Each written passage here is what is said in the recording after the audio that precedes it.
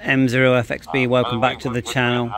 This model radio has three names: the Radtel RT6D, the iRadio R6000. Well, when I got it, in fact, it's interesting you mentioned that. I got the box for it right here. It's just a generic MMVB. Nice and loud, lovely screen. Also the DP4801, I believe, which is what this one is.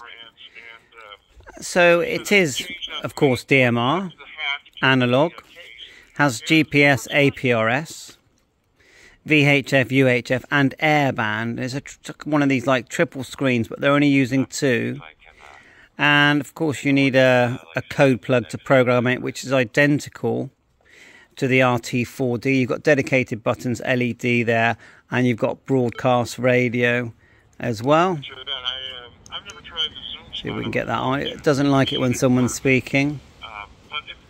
And it actually has a band scope, believe it or not, but you have to be in analog mode as well to do that. That'll take me away, and I'm gonna.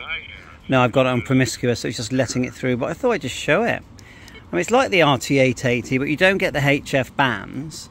There's no Bluetooth in this model. I'm sure they'll add Bluetooth. They tend to bring out one model and then Bluetooth. But anyway, I thought I'd show it you. And yeah, it's a very nice looking DMR radio. Holds 500,000 contacts.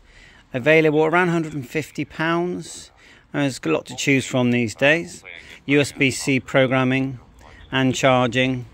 And it's nice. It's a nice device. Bye for now. All the best.